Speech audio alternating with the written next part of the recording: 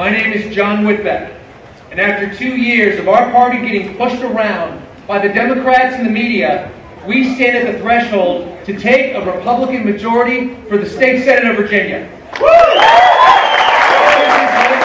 This campaign tonight is about nominating the best person to beat the Democrat in November. And I am that candidate for 2 reasons: experience and principles. Yes, sir. Now, ladies and gentlemen, experience is important, but let me start with principles. You know me, you know where I stand. You know I'm staunchly pro-life. You know I'm pro-Second Amendment. You know that I'm a staunch defender of the Constitution. But you also know that I'm someone who will talk about my principles. You know, candidates in primaries who won't talk about their principles are usually the same candidates that forget their principles when they're elected. That won't happen to me because you know where I stand. Now, we know that we're about a lot more than the issues I just laid out. We are the party of small business and deregulation. And in this election, we are going to be asked very hard questions by voters, and the business community especially. They're going to want to know what we're going to do to create jobs, grow the economy, and ensure that government is out of their way.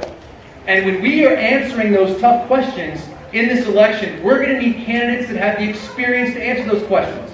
Ladies and gentlemen, I have operated a small business for most of my adult life.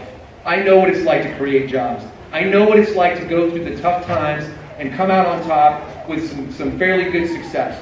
I know what it's like when your individuals that work for you are depending on you for your business to be successful. When voters ask the tough questions in this election, I'm going to be able to answer those questions based on my experience, the most competent of the candidates in this race. Now, in addition to that, I'm going to answer these tough questions based on principle. Those of you who know me best know that I am aggressively anti-tax. Always have been, always will be. And I'm not afraid to say it, and ladies and gentlemen, I'm the only candidate in this race that will put it in writing and promise you that I absolutely will oppose tax increases if I'm elected as your state senator. In addition to that, I am absolutely going to fight for the right to work laws in Virginia. Work laws that we have in Virginia are critical to the business community. We're going to make sure that we fight for those principles, and I'm not afraid to say it today or going forward in the campaign. We're going to have tough questions from families in the 33rd District. These families and these moms and dads are going to want to know, what are we going to do to fight for the issues that matter to them? What are we going to do to improve education? What are we going to do to build roads? What are we going to do to bring local control back to our parents and our teachers over our education? And we need somebody in this party to be the nominee that's going to be able to answer those questions based on their experience. My wife Laura's here. Love her to death. Look at her. She's I have 2 other daughters. My Madison, who's 8 years old, and Sadie, who's 3 years old. Madison goes to public schools. And I'm one of those dads that likes to go to the lacrosse games and volunteer in their classroom. So when somebody asks me, when I'm going door to door on behalf of our party, about education and what I'm going to do to fight for education and fight for the family unit and fight for the values that Virginia holds dear, I'm going to be able to answer that based on experience. I'm also going to be able to answer it based on principle.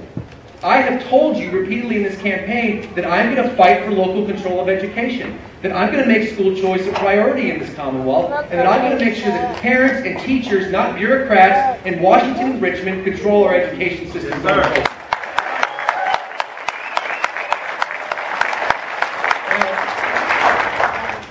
It's probably a good idea to nominate somebody who actually knows the 33rd District to be our nominee. And probably a good idea to nominate somebody who actually lives in the 33rd District to be our nominee.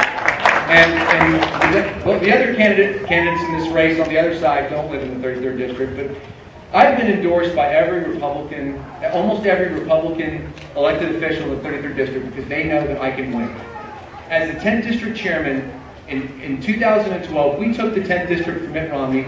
We took the 10th District for Ken Cuccinelli, and I've knocked on thousands of doors in this district. I know this district. I was a substitute judge hearing cases in this district. I was a president of one of the largest HOAs in this district. I was on the Loudoun County Government Reform Commission reforming the government of Loudoun County. I know what it takes.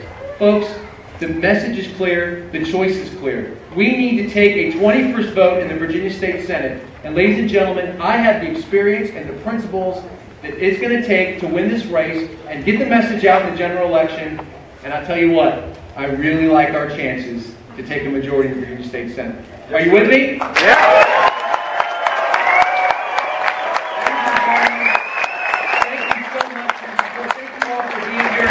Fighting through this. It's been a difficult process, I know, but ladies and gentlemen, God bless you. God bless the Republican Party, and God bless our great Commonwealth. Thank you very much.